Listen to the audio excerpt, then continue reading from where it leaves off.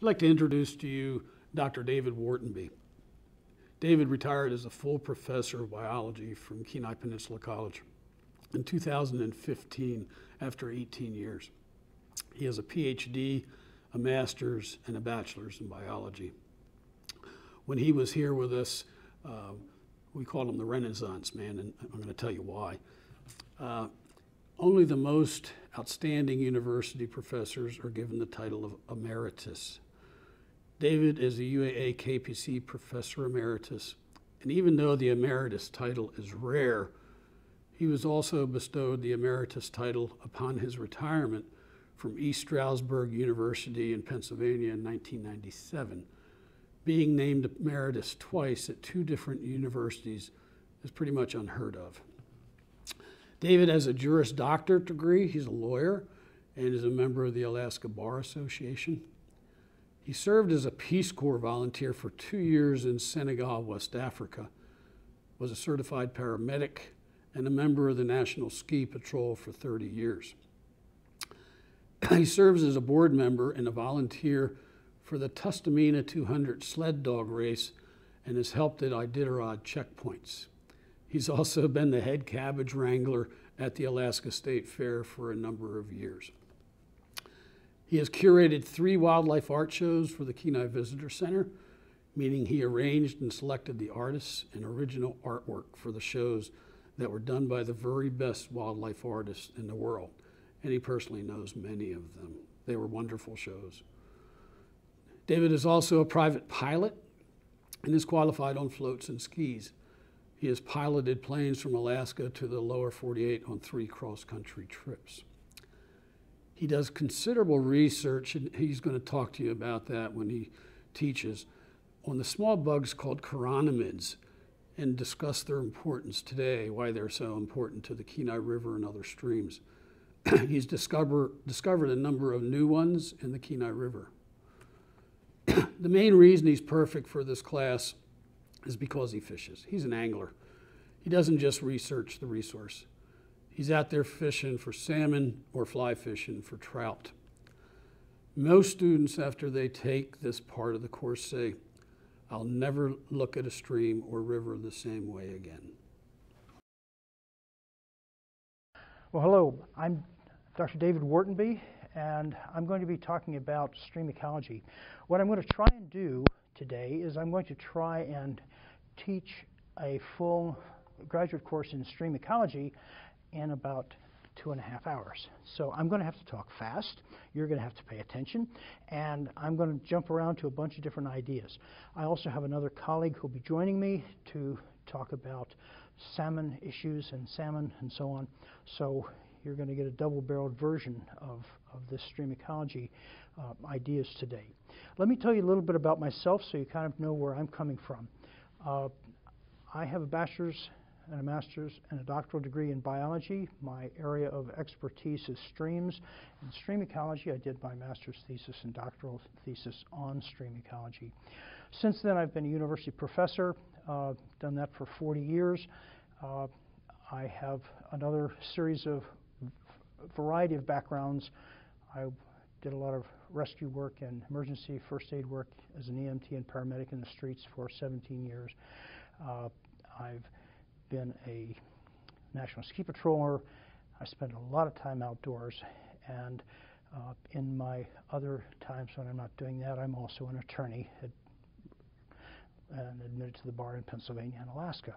So I have a really bizarre background, and we'll call on that as we go along. I'm also an admitted geek in that, you know, I like math and physics and so on. And I'm going to talk about some of the physics that's going on and relate it to the biology that we're going to be talking about. Because, as I said, we're going to try and talk about stream ecology today. So the basic thing that we have here in front of us is basic stream ecology, and I'm going to start with the idea of what's called trophic relationships. Now, that's a big fancy 50-cent word. That simply means what's for lunch. Trophic means eating, and we want to look at the relationships between who's eating who and how they're doing it and how that impacts each other, okay? So if we were to kind of try to graphically show that, we can just kind of go through a series of pictures. The first picture is of a diatom, and that's just to kind of give you a perspective, that's been magnified 3,000 times with a scanning electron microscope. And they get fed upon by Daphne and small crustacean creatures, and then from there we have those creatures can be fed upon by insects, which in turn then can be fed on by larger insects, and eventually we get to what we're here about, and that is we're interested in fish, okay? Maybe I didn't tell you, but I'm also an avid fisherman. All year round, whether it's salt, fresh water, ice, it doesn't matter. I'm out there fishing, and we're interested in the fish. So that's kind of the basic idea from which we're going to try and approach all of this. So we've got that basic food web, but we need to talk about some other things. When I go to look at a stream, and I've been fortunate enough to have worked on streams in South America, throughout the United States and Alaska, and all kinds of other places too, and the first question I ask whenever I see a stream is, where did the energy come from that drives that stream? Now maybe that seems like an esoteric question, and certainly one that those of us who are geeks would ask, but why are we really interested in that? Well, remember that every organism that's there has to eat something. And what do they eat? And where did that food come from? And so we kind of look backwards to see where did the energy come from, okay?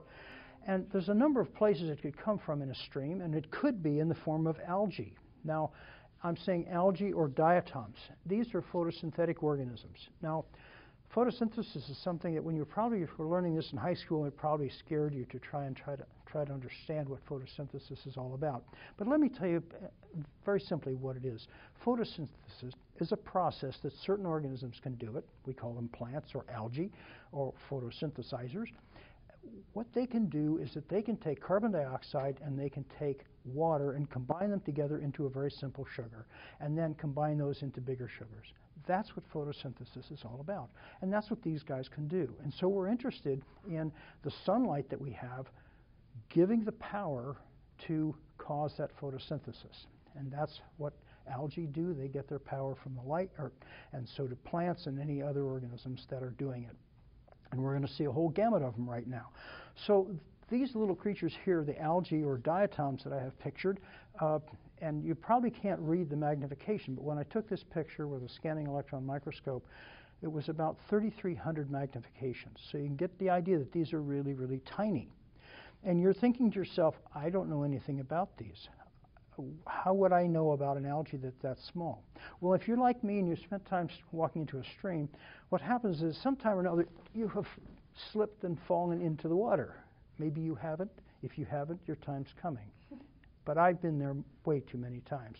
But the reason that I slipped was that I stepped on some diatoms, because diatoms have a gelatinous coating on them. It's very slippery. So when you walk into a stream and it's slippery on the rocks, it's because of those diatoms that are there.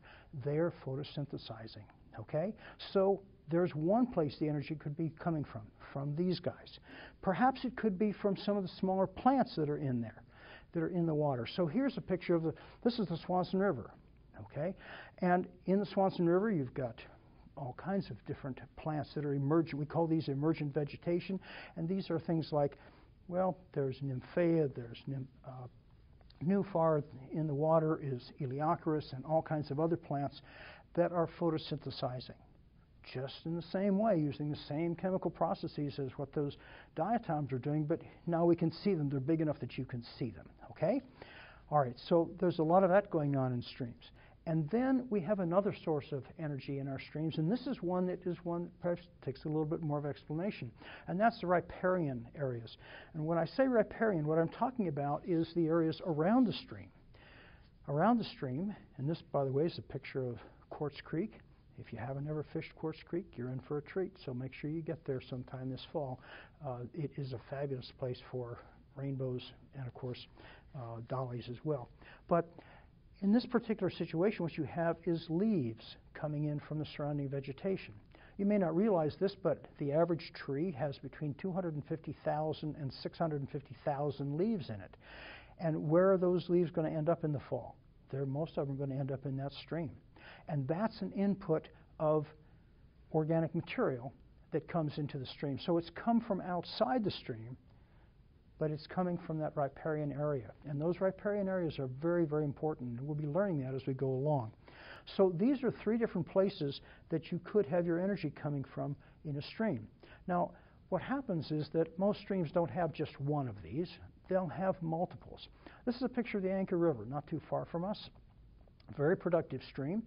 And you'll find that what you have is riparian vegetation all around it. Lots of, you can see cottonwood trees, and then there's plants inside and emerging out of the water. And if you take a walk in there, you'll find it slippery. So there's lots of diatoms and algae there. And so you've got all three and combinations of those. And depending upon those combinations, you have different types of stream productivity. In fact, just as a comment for you as we go along, the most productive streams that you're going to see here in Alaska are ones that have a great deal of riparian vegetation. Those are the ones that have the most number of fish, that have the most number of insects, and so on. And that hence the statement that they're the most productive streams. All right, now let's take a look at some places where we have differing amounts of riparian vegetation. So here's an example. This happens to be the Toad River on the Alcan Highway. And you look at that, you see all the rocks surrounding it, and there's no riparian vegetation there whatsoever. I mean, it's just almost devoid of riparian vegetation. So this is not a particularly productive stream. However, I will tell you that I took a bath in this stream one time when I was fishing because it was so slippery, covered by all of the diatoms. So in this case, there's not very much. Now, if you go up and take a ride up to Dead Horse and go up Adigan Pass, this is what you're going to see. You're going to cross this particular stream as you go along, and you see there's a little bit more vegetation around it, but not much, okay? What we're dealing with here in the Kenai River is this. We have lots and lots of riparian vegetation around. And imagine if each one of those trees has 250 to 650,000 leaves, how many leaves are going to end up in the Kenai River? And they're going to have a major impact. That's a major input of energy into our streams. And I want to tell you about that because that leaf input is going to have a huge, huge impact that we probably don't even realize until we look at it in a little bit different way.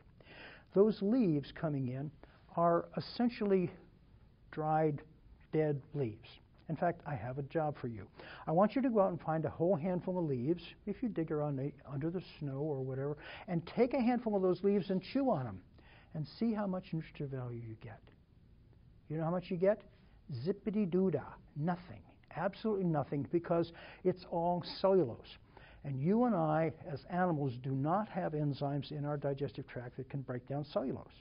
In fact, there are no animals that can break down cellulose. Oh, wait a minute. What about a moose? What about a cow? They just eat vegetation. Well, yeah, but you know what? They have bacteria and fungi in their gut that breaks down the cellulose. The animal itself can't produce the enzyme, only the bacteria and fungi. Okay? So here comes this load of leaves, and they are essentially a nutritional desert when they first arrive. But within a very short period of time, what happens is that they end up getting bacteria and fungi on them. In fact, there's a lot of research that was done back when I was a graduate student where they were looking at how fast did we get a growth of bacteria and fungi and how much protein changed and what kind of chemical changes occurred in those leaves. And in a very short period of time, about 2 or 3 days, the leaves are now covered with fungi and bacteria. And they're breaking down that cellulose because they have the enzymes to do it. And now insects and other organisms can break down and utilize that as a source of food. So maybe if you want to think of these leaves now as being kind of a tasteless cracker, and on the tasteless cracker is a load of peanut butter, like that of perhaps now in the form of bacteria and fungi that has lots of protein and is now nutritionally valuable for these insects and these organisms. So it becomes an attractive food source once it's been in the stream for a number of days. Probably 3 to 4 days is what it'll take. And now, who does that? Who's interested in those leaves? And I'm showing you a little picture of a little tiny organism in the bottom of the picture here, and it looks like some strange little worm. Well, that's what they look like. They're about 1 inch long. They're about maybe at the most 1/8 of an inch thick, and you can't really tell, but the bulbous end is the back end of the organism, and they use that to lodge themselves in the leaves. And then the other end is where they feed their way through the leaves, breaking up the leaves and chopping them up. They chop them up and eat those and digest away some of the proteins from the fungi and from the bacteria, okay? And along the way, of course, our leaves get broken up into little tiny pieces. Now, this crazy thing that we're looking at is something you've probably never seen. And I'm not surprised, because they're buried in the leaf packs, and you probably aren't digging in the leaf packs very much. However, you might recognize this guy. It looks like a mosquito on steroids. This giant creature that's an inch long or longer, or bigger in terms of its body length, is a crane fly. Okay? And the crane fly is the adult. Now, if you look at that and you think, oh my goodness, this thing's a mosquito, if it bites me, it's going to just, my arm's going to turn into a withered limb. Well, no, they don't feed when they're adults. They only feed when they're larvae, and they don't feed as adults, and so you don't have to worry about it. But when you see these large crane flies buzzing around all summer long, these are the adults of the larvae that were breaking down those leaves into little tiny pieces. Okay? Now, let's go on. There's some others that are doing this. In fact, there's a lot of creatures that are doing this as well. There are some stoneflies, some very interesting stoneflies. If you're interested in fly fishing, a black nymph, Placoptera nymph, is a very, very good nymph to use in the Kenai River drainages and Anchor River, because these particular creatures are there. They look like this guy, and they are about an inch long. Unfortunately, because of the way we're doing our presentations today, rather than me being in front of you and being able to hand you a little vial with some of these creatures in them, which is what I would normally do, you're just going to have to say, well, I'll believe you that there's this creature that's really black, and it's a black stonefly, and it chops up leaves as well. It takes the leaves that are now covered with fungi and bacteria and chops them up into little tiny pieces. And you've heard me say that, chopping up into little tiny pieces, several times, because therein is something very, very important. Because what happens is that those little tiny pieces of leaves are now going to become critically important. They make little tiny pieces, or what we could call small detritus. If you're in a stream somewhere and you see the water level start to pick up suddenly after a spate or some rain or whatever, and you see seems like a little bit of dirt or cloudiness, if you take a very fine mesh net and put it in there and collect some of that and put it under a microscope, what you're finding are little tiny leaf fragments. That's what that discoloration is. It's leaf fragments that have been chopped up and passed through the gut of these insects. We call this group of insects, in fact, the guild of insects, we call them shredders, because they chop up the leaves into little tiny pieces. Okay? Now, what I need you to understand is that these little tiny pieces are nutrient rich. They've got lots of diatoms on them now. They've got algae. They've got all of that fungi. They've got the bacteria. And that's a really good food source for everybody. Well, not everybody, but for lots and lots of organisms. Some of those organisms are going to use those little tiny pieces, or things like this guy. Now, this is called a cyclops. He's little tiny. He is just barely visible with the naked eye for the human body. You and I can see them, but just barely. It's like a little teeny-weeny BB. But they feed on little tiny pieces of leaf fragments. And of course, why do we care about these guys? Well, later on, you're going to see how little tiny salmon relish these little creatures that are just very, very tiny. Okay? Another guy. This is a very fascinating one. This is a caddisfly. This is the most abundant caddisfly in the Kenai River. It's in the genus Brachycentrus, family Brachycentridae. It makes a very characteristic squared or log cabin case, and they sit in the water and face into the stream, facing upriver, and on their legs they have little tiny hairs that we can't really see, but in this diagram you can get the idea of how they sit. And they hold their arms up like this with the hairs hanging down, and the little tiny particles collect on there. Now, I'm hoping that we're going to be able to show you a video of some Brachycentrus caddisflies sitting there with their legs up in the air, checking and catching for little particles, and finally one catches a particle and then takes it in and eats it. Okay, I'm hoping we're going to be able to see that. If we can make it happen, we will. Okay, so this is another feeder on those little tiny fragments of leaves. Remember, this is the most abundant caddisfly that you see in the Kenai River. By the way, starting in June and July, you'll start seeing little gray caddisflies flying upstream. That's who these guys are. Okay. All right. Here's another guy that's very commonly feeding on these particles, and these are known as scuds. If you're a fly tyer, you look for fly patterns that are for scuds. They are related to shrimp, and so they're really, we know them as amphipods, but these guys will feed on little tiny leaf particles as well. And we'll find these in any stream, in every stream you go to, feeding on little tiny organic particles that are there. If you're an ice fisherman in the lakes in the area here, what you'll find is that you'll probably use shrimp as bait. Why? Because it looks like shrimp, and these are what these guys are feeding. Open up a fish when you catch one in the wintertime, and you'll see they're loaded with these small little scuds or amphipods, okay?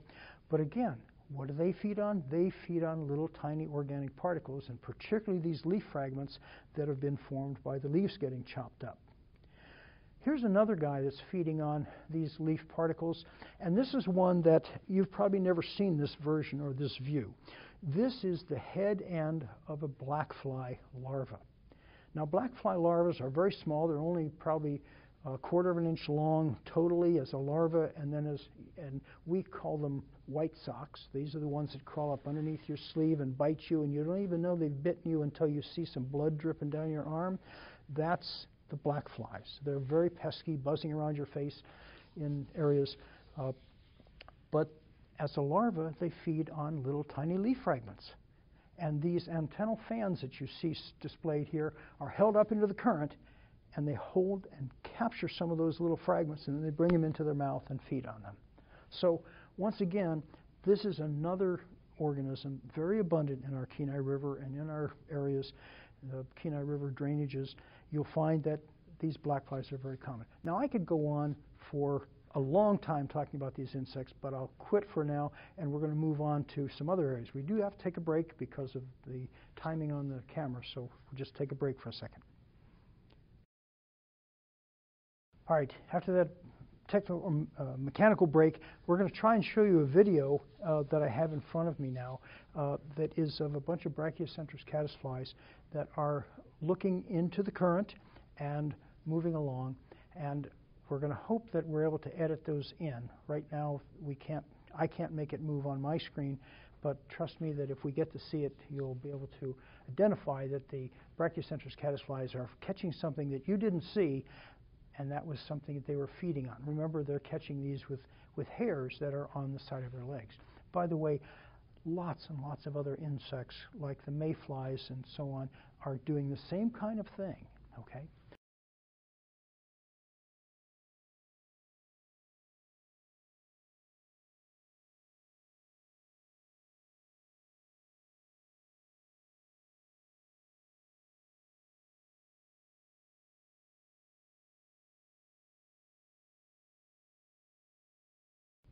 All right, there are some other creatures that are feeding on these fine particles, and this is one that is a very fairly common one. It's called Arctopsyche. It's in the family Hydropsychidae. It's a caddisfly, and you may not realize this about caddisflies, but they are closely related to moths. And what happens is that moths have the ability to spin silk or produce silk, and so do these guys. These can make silk that they use to glue their cases together, to glue pebbles together, or twigs like in the Brachiocentrus. Instead, these particular caddisflies, this Arctopsyche, spin a net. They actually are fishing for their fine particles. They build a net, and the net is extended out into the water, and the water goes drifting by, and the fine particles get captured in there, and they feed on the fine particles. So the idea is that we're going to try and show you a video. Again, we're putting another little video clip in here. And from what we're seeing, what I can see now, not much movement, not very exciting, but when the clip is run, what you'll see is a caddisfly with a fine little net that's kind of in a little bulbous net that's full of water that has been capturing leaf fragments, and the caddisfly is then going along the surface of that and picking off the fine fragments of leaves that he caught. So this is, again, another organism and another way of capturing those little tiny leaf fragments, which, again, remember, they came from the riparian vegetation, because that's where it all came from.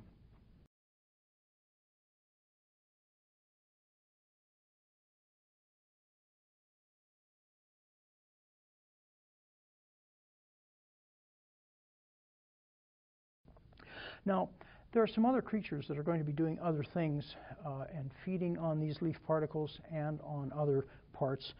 So we want to kind of get an overall view of, remember, who's eating who or what's for lunch. So some of our organisms are going to be scraping rocks. There's a group of caddisflies called the glossosomata. They're little tiny caddisflies, and they crawl along and they attach with their legs in the front and what are called anal prolegs in the back. And what happens is, if you look to the left of the screen in this particular picture, you see the head, and in the right of the picture you see is like the prolegs in the back that are enabling this creature to hang on to rocks even in very fast moving water, and they crawl along and scrape algae and diatoms and any leaf fragments that happen to be there. Okay, so we also have some other guys that are doing the same kind of thing, but in a different way. They're crawling along the rock. They're a torpedo shape. Instead of having a, kind of clamping on, they've got a torpedo shape that helps them survive in the fast-moving water. And they too will feed on particles that are on the surface of the rocks, the algae and diatoms that are there, as well as leaf fragments. And that's how they get these. Here's a picture of a creature that is very abundant down in the Jim's Landing area of the Kenai River. This is a flattened creature. It's in the group the Heptageniidae. Not that you needed to know, but it's a very flattened creature that presses itself up against the rock. So here you see two different mayflies with two different approaches for being in fast water. One has a torpedo shape and one has a flattened shape, and that enables them to survive there. But notice the commonality is that, one, they're all feeding on the same kind of stuff. They're crawling across the rock, feeding on the fine particles and the diatoms and algae that are there. Okay? Now, I have another picture. I don't know if this video clip is going to show up. This is another video that we're going to have to download and try and get it. This is a picture of that glossosomatid on a boulder, and he's crawling along very slowly, and you can see him crawling. And that's, again, one of these creatures that we just talked about that feeds on the diatoms, algae, and the fine leaf fragments that are on the surface of the rock. So we're hoping we're going to see that one as well. And also, if you do get to see that one, you'll see some other creatures in there, a worm-like creature that's a chironomid that I'll be spending more time with later on.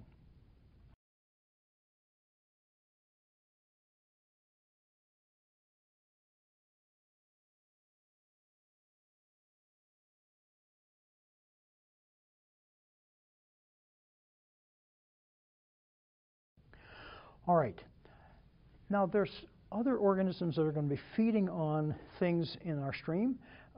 Perhaps we could say they're grazing like cows because they're feeding mostly on the algae and the diatoms. Okay, they're not worried with the leaf fragments now. They're more interested in the algae and the diatoms. And there will be some things like some mayflies. This is an ephemerid mayfly, again from the upper river of the Kenai River, but you can find them down here as well. And they go along and feed on algae and diatoms. Again, remember, we're interested in who's driving the system, where is it coming from. In this case, these guys are getting their sustenance from the algae and the diatoms. We also have predators, and we could go on and talking about all these different categories, but let's just mention a couple predators because they're kind of interesting. There's a couple small black, or what we call nemurid stoneflies. They're also known as winter stoneflies because they survive and actually come out. If you're in the lower 48, you'll find them emerging and crawling around in the wintertime.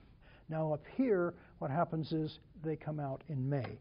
And so when you're seeing this, if it happens to be May, do yourself a favor, walk down to the Kenai River and go hang out in some of the rocks and look for little black insects that are crawling around. They will look just like this. And they are perhaps 3/4 of an inch long. They're in this, what we call the winter stoneflies, and they are a predator down when they're in the stream and crawling around, feeding on other small insects and other invertebrates. Okay. Now there's some bigger predators there too. In some cases we have things like this one. This is a small damselfly. These are the ones that you see flitting around the streams that look like they've got little black wings, and they kind of, when they land, they fold their wings up vertically. Okay, these are damselflies. They are voracious predators as larvae, or actually in this case we call them nymphs when they're in this youngest stage. And they're voracious predators on other invertebrates and insects.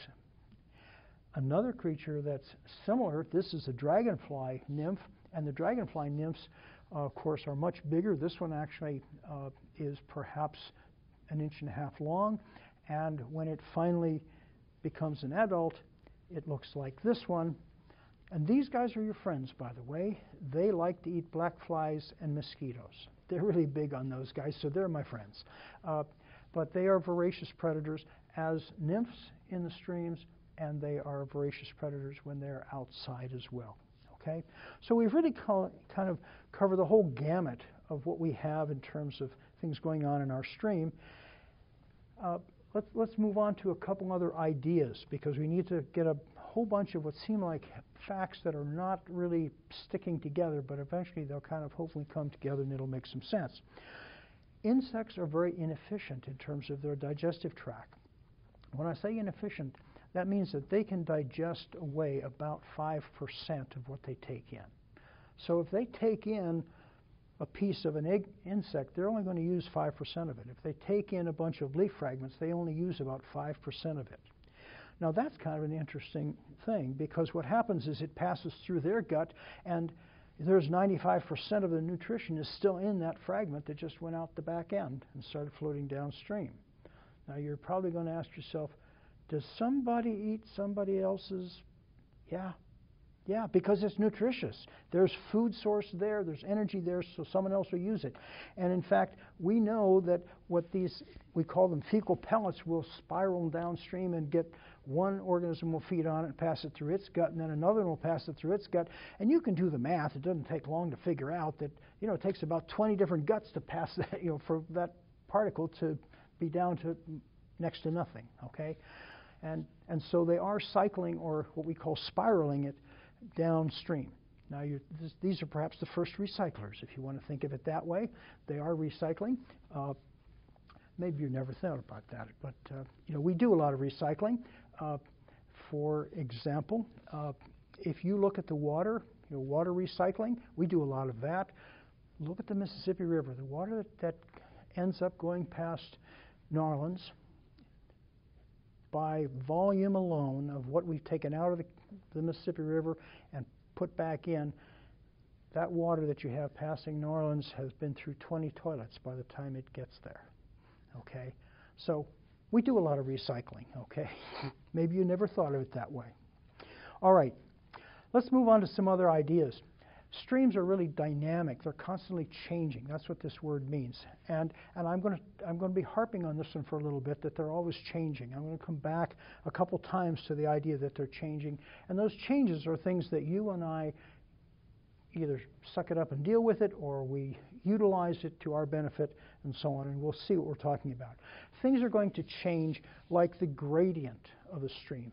Okay? How steep is it? Well, let's use an example of the Kenai River. Let's start at Cooper's Landing and compare that to what you find when you get below Eagle Rock.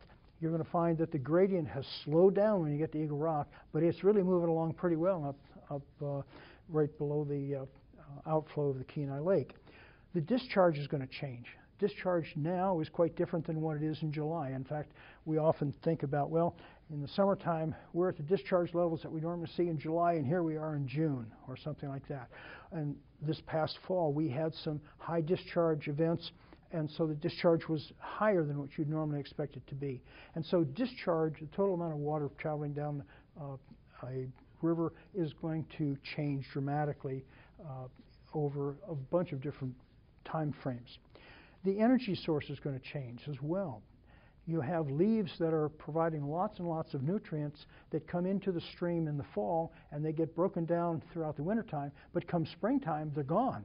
They're just stone cold not there. I mean, I challenge you to go look for leaves in the stream in the springtime. They're just not there, okay? They've been processed. So that source has changed, and now we've got, maybe you've got some bud scales coming in, maybe you've got some flowers coming in from trees and whatnot, but the sources have changed. The algae and diatom communities are changing as well. We find that the substrates will change again because of the creatures that are there, and we'll come back to some other ideas about that. Obviously, seasons change. That's a no-brainer. We don't really have to spend much time with that. But when you change any of these, we also have creatures that change. The creatures are different when you look in the stream today versus what you find at other times of the year. So if you go out and sample insects in the stream today, you'll find different ones than what you'll find sometime in say, midsummer. And in fact, we know that some of our insects go through a number of life cycles in a year's time, and so you might find mostly larvae at one time of the year, and then you find mostly mature pupae later on, and then you're back to seeing tiny larvae again. So the organisms are going to change as well. And of course, since we're talking about salmon and other fish, they're obviously changing too. We don't have the young fish are smolting and leaving the stream at certain times, and so that component of the fish population is now changed. Okay, so these organisms are changing as well as all of the other physical characteristics. So when you have a stream that goes from just a trickle or a splash coming down off of a rock face down to a large river that's kind of slow and meandering, there are changes in those streams as you go down from headwaters to the mouth as well. And that's something that we're going to spend some time with in a little bit. Let's go on to some ideas that are kind of fun to play with.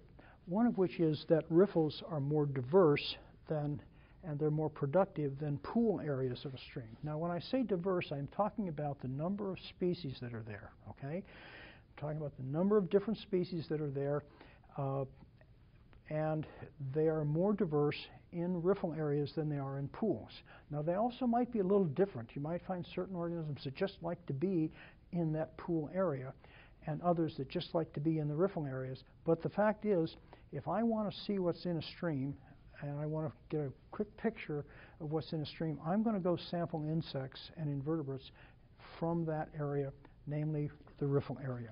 And of course, as I said, it's more diverse and more productive. Now, when I say productive, I mean that you have the more processing of organisms and the energy exchanges are going on more rapidly in that riffle area than they are in the pool.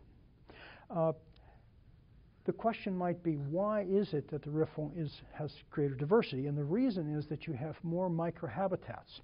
Now that again seems like an esoteric idea, but let's think about this. If you are an insect and you like to be blasted by water moving past you at high rates of speed, then you want to be on a rock in the fast water getting beaten by that water, okay?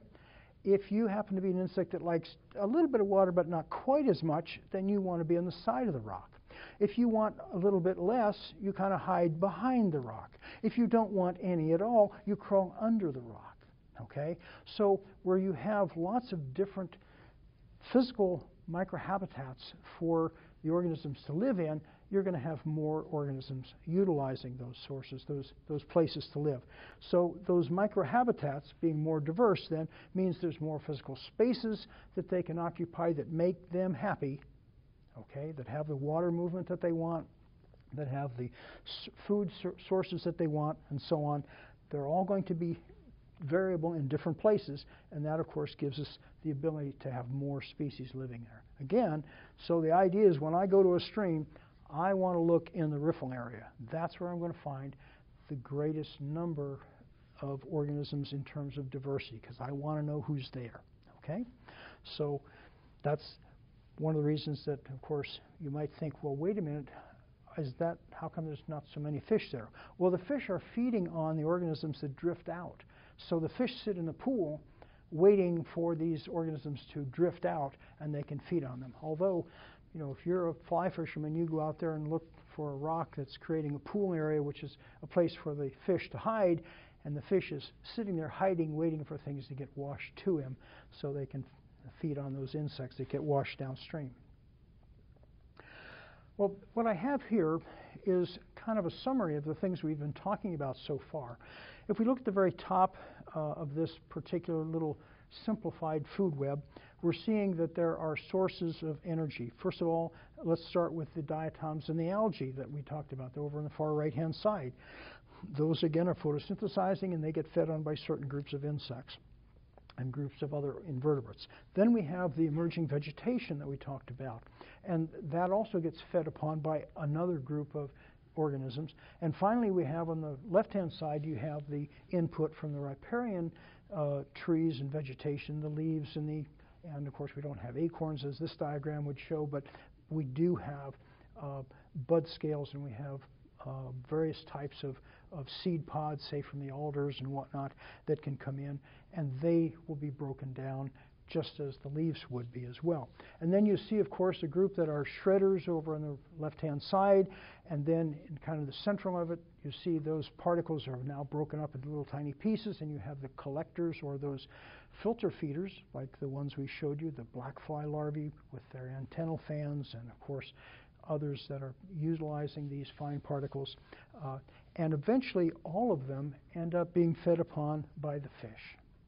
Now this is a very simple little diagram, and it shows the simplicity without trying to make it very complicated. The more organisms you have in a stream, the more complicated this food web becomes. Instead of being a nice little, very simplistic diagram as I'm showing you to, for kind of a learning purpose, understand that the more creatures you have, the greater the diversity you have, the more complex this food web is going to become. And that, incidentally, the more complex your food web is, the more stable it is. And that's a very important issue for us. The more it can withstand perturbations or changes that may come about. All right. This idea that I want to put before you now is that northern streams are going to be less diverse than southern streams. Now, we could be down in the southern hemisphere and down in Patagonia, and we'd be looking at it and saying southern streams are less diverse than the streams that are more mid-latitudes. That would work. But for our purposes, let's think about it from just the standpoint of things from the equator north, okay? So northern streams are less diverse. And being less diverse, it means that they're more vulnerable. But I want to give you an actual example. I work with a group of insects called the chironomids, and I've worked on them from Venezuela all the way here to Alaska and all the way up to above the Brooks Range. And I'm going to talk about the group of insects that I work with, the chironomids. They are the most abundant creatures, or most abundant insects in any streams that you find anywhere in the world. And when I worked on some in Venezuela, we've had numbers of about 300 species in a separate stream. 300 species of chironomids in one stream. If we go further north let's go to the Appalachian areas, we have maybe 275 species in some of those streams. And let's go a little further north to Pennsylvania now, and we have 220 different species of chironomids in the streams. Let's keep moving into Canada now, and we have 175 in some of our streams in around the Great Lakes area. Now let's move further north and we're going to go to the west now because I don't have data for some of these other places, but let's look at Bend, Oregon. In some streams there, they have found 125 to 150 species. Now let's come to the Kenai River. In the Kenai River, we have 88 species of chironomids, and I know that because I did the research on that. And now if we keep going, let's go above the Brooks Range and go up to the Kaparic River. We have 21. So see what we've got. We went from 300 to 275 to 250 to 225 to 175 to 152, 88 to 21. As we go further north, the diversity decreases, okay? And that's not just the chironomids. We could spell out all the other insects that are there too, and all the other invertebrates, and we would find that they are decreasing as well, okay? What that means is the less diverse you have, the more vulnerable your streams are. That means that you and I have to be much better stewards of our streams here than anywhere else in the country, because our streams are more vulnerable. They're more easily disrupted and destroyed. Imagine if you were on the Kaparic River and you lose one species of chironomid, you've lost 4% of the chironomid population.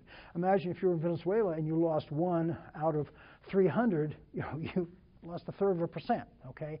So we are doing more damage in our streams here when we do damage than you would be if you were doing them somewhere else. We have a greater impact, and hence the reason that we have to be much better stewards. Okay, at this point, we would normally have questions, and so we're going to move on to a different set. So we're going to take a break for a moment right now and change gears.